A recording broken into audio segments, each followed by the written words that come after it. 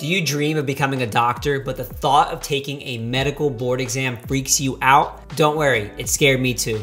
But today I'm gonna help prepare you for what's to come. Whether you're 6 years or 6 months away from taking the USMLE, the United States Medical Licensing Exam, which is required to become a doctor in the United States, I made this video for you. In this video, I'm gonna show you how I prepared for and aced these exams. And by aced, I mean I scored a little bit above the average and I survived these horrible board exams. My name is Jake Goodman. I'm a psychiatry resident doctor who recently passed my Step 3 board exam. That's the third and final USMLE board exam. Throughout medical school and residency, I've completed more than 7,000 practice questions, and I spent hundreds, if not thousands of hours preparing for these horrible exams. These tests can determine whether you're gonna attain your dream of becoming a physician. So any edge you can gain during this brutal process can be the difference between passing and failing.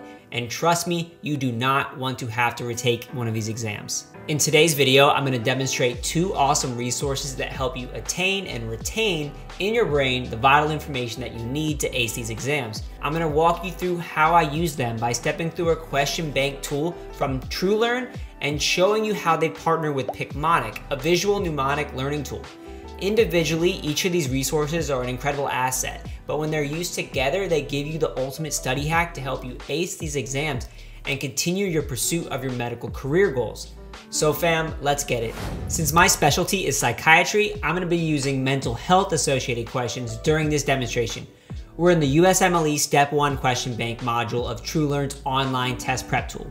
You're presented with a series of multiple choice questions that pose realistic scenarios. It's your job to select the correct answer. Let's take a look at a few questions. All right, so question number 1. A 37-year-old woman comes to the hospital with altered mental status. Her husband says that she has a history of chronic low back pain and takes oxycodone at home for her pain.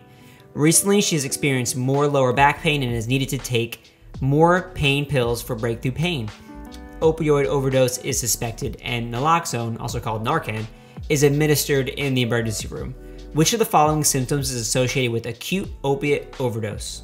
All right, pause the video, everyone. Look at the answer choices, and when you think you found the right answer, unpause the video and we'll get to it. All right, y'all, let's get into these answer choices. So A, diarrhea. This is wrong. Let's go ahead and strike this out. Opiates cause the opposite reaction. They cause constipation. Opiates slow things down. They slow down your GI tract. They slow down your respiration. You would not expect to see diarrhea with opiates. Now, B, decreased bowel sounds. That looks pretty promising because opiates cause constipation. They slow down the GI tract. Poop gets stuck, and that's gonna cause decreased bowel sounds. You're not gonna have the active bowel sounds that you'd have with something like diarrhea. So let's keep moving. B looks promising, but we're gonna look at C, increased respiratory rate. Remember, opiates slow things down. You would expect to see decreased respiratory rate, which is actually the most common cause of death from opiates. Decreased respiratory rate, eventually you can stop breathing and you can die. And that's when you administer Narcan, which is a conversation for a different day. Okay, so D, increased tidal volume. No, tidal volume is the amount of air that circulates throughout the lungs with each respiratory cycle. Opiates, they don't cause an increase in tidal volume, they actually cause a decrease in tidal volume. Pupillary dilation. So with opiates, you'd actually expect the pupil to constrict. It's also called meiosis. To see pupillary dilation, you'd expect that with more like stimulant drugs. So no, pupillary dilation is not correct. We'll go back to B, decreased bowel sounds.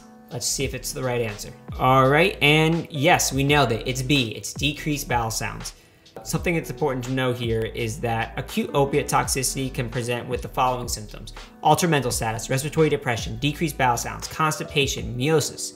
When a patient presents with respiratory depression and a depressed central nervous system, you would administer Narcan, also called naloxone. It is an antidote for opiate overdose, and it is an absolutely life-saving treatment. All right, now let's scroll down and see where this collaboration between TrueLearn and Picmonic kicks in. Here you see a number of Picmonic videos related to the question that you just answered. Picmonic videos leverage scientifically proven learning tactics known as mnemonics. Mnemonics are tools that help us memorize specific things or absorb large amounts of information. They can come in the forms of rhymes, acronyms, images, or phrases. So much of medicine, of what I've learned in both medical school and residency, come from mnemonics. It's really incredible. Picmonic is masterful at using these tricks to help internalize the massive amount of information that you learn in medical school and that's required to pass your board exams. All right, let's take a look. An addiction, the addict in the attic.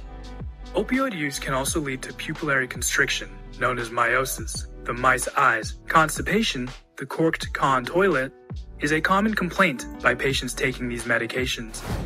Let's take a look at question number 2. A 42-year-old man calls his primary care physician. He explains that he's been experiencing some tough times and says he cannot seem to get out of this hole. He explains that he's been struggling since his wife filed for divorce 8 months ago because she had fallen in love with another man.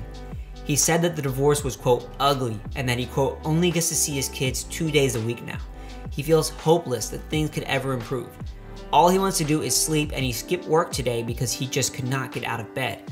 In addition to developing therapeutic rapport, which of the following initial actions by the physician is most appropriate? All right, pause the video, everyone. Take a look at the answers and hit play when you're ready to discuss. Okay, let's assess the potential answer choices here. A, ask the patient about his energy level and appetite.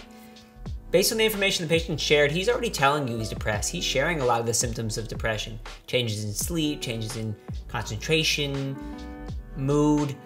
We're gonna keep this answer for now because it's not a bad answer, but we're gonna keep on moving. B, ask the patient if he would like to be voluntarily hospitalized.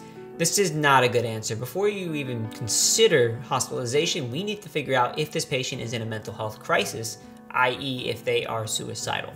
Which brings us to C, assess the patient for suicidality. This seems like the most logical answer here. I really like this answer, but we're gonna keep on moving just to make sure that D and E are not better answers. D, offer to schedule an appointment with him later in the day.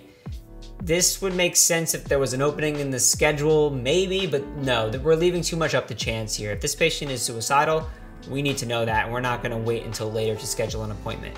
So I'm gonna eliminate this. And E, prescribe a low-dose escitalopram, also called Lexapro, one of the most common antidepressants. Probably not the best choice here. We need to evaluate for suicidality before we even think about treatment. All right, so we are gonna submit C, suicidality. Let's see if we're right. And as you can see, we are correct here. So 73% of people around the world also chose C, assess the patient for suicidality. Whenever you talk to anybody that opens up about depression, anxiety, you should always assess for suicidality. So now we're gonna scroll down and you're just gonna see several Picmonic videos associated with suicide risk factors. Here's one on suicide assessment. The lack of a support system, shown by the no supportive friends there to catch him, can lead to feelings of isolation and increased suicidal feelings. Access to firearms or medications increase the likelihood of an individual carrying out a suicide plan, shown by him having easy access to guns and med bottles. Previous or current substance abuse also places individuals at increased risk of suicide and is represented by the substance abuser he's hanging out with.